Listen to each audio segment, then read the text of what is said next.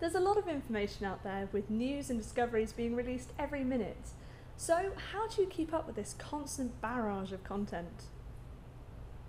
One invaluable tool for staying afloat in the sea of ideas is the humble RSS feed.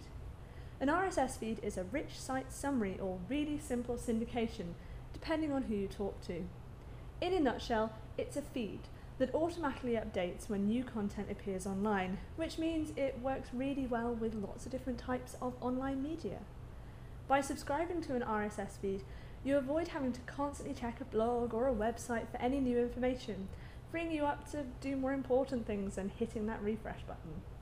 To truly maximise RSS feeds, you need an RSS reader, which helpfully pulls all of your RSS feeds into one convenient place for you to read at your leisure.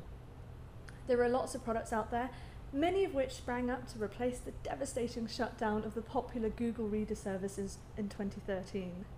One of these products is Feedly, and I'm going to share some Feedly facts with you now.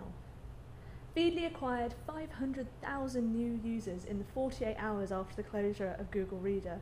Gosh. It continues to be popular and now boasts in excess of 15 million users. It's a free service with an optional Pro package.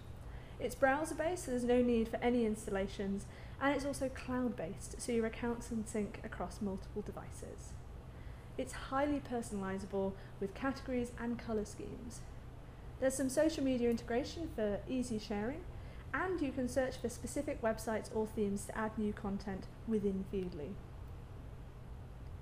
You can find lots of academic content online, but how do you keep up to date with research that is being published in journals? RSS feeds play a part here too, with the ZTOC service from JISC. ZTOC pulls together millions of citations from the British Library's electronic contents pages for journals and conference proceedings, so you don't have to. They have a defined RSS feed option for this service, which would work well with Feedly, but I want to focus on ZTOC alerts.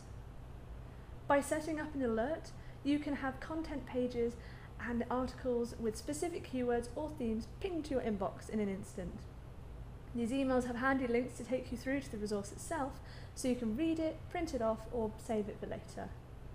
The only time when this seamless process doesn't work is if your university does not subscribe to the resource in question, but hopefully this shouldn't be a problem too often. Of course, you can always contact your local friendly librarian to ask if a subscription can be purchased, but that's a different adventure for another day. Many of us often spot interesting articles, videos, and other gems online that we want to save for later, but don't always have a quick and easy way of doing so. Sure, you could email a link to yourself, but it's a bit labour intensive. Pocket is a fantastic tool that can sit in your browser and allows for you to save any kind of web content with the click of a button. You can even add tags to group things together and make them more meaningful to you when you come back to them later. Pocket collects everything that you save into a library, which you can then access from anywhere, as it's entirely cloud-based. Pocket also works with social media platforms such as Twitter, so you can save things that people have tweeted in Pocket for later digestion. Pocket is also quite pretty, as it displays all of your saved content in an attractive image-heavy fashion, so you can find what you need at a glance without having to scroll through a lengthy list of meaningless URLs.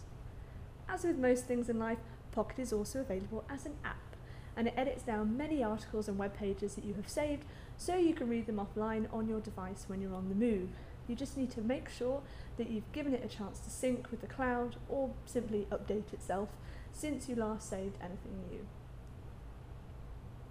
So, I hope that's given you some fun tools to try out and play with. Did we miss anything? Let us know in the comments below, and see you next time for more methods.